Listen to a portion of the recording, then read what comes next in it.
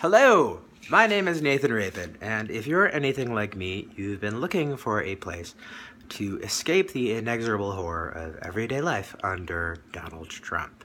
Well, I think I have found such a thing. I have started the website Nathan Raven's Happy Place to provide a place for people such as you and me to enjoy the work of Nathan Raven in an unfettered, free kind of situation. What's going to happen on Nathan Raven's Happy Place? Oh my god, what will not happen on Weird Al or on Nathan Raven's Happy Place? For starters, I am going to be doing a project called The Weird Accordion to Al, in which I will celebrate Weird Al's upcoming box set by writing about every single song he's ever released in absolutely obsessive, disconcertingly intense detail. I'm 35 songs in, and I'm up to about 40,000 words. So if you want to think about Weird Al way, way, way too hard, and everything about Weird Al, which is everything ever, this is the thing for you.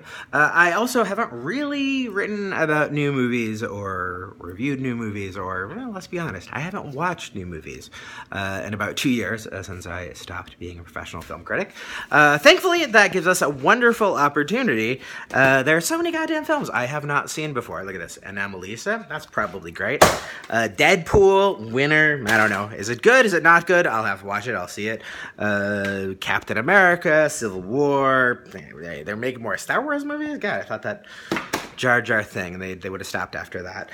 There's also going to be daddy blogging. I will be writing about my emotions and being a father and parenthood and all of the other things that make people uncomfortable.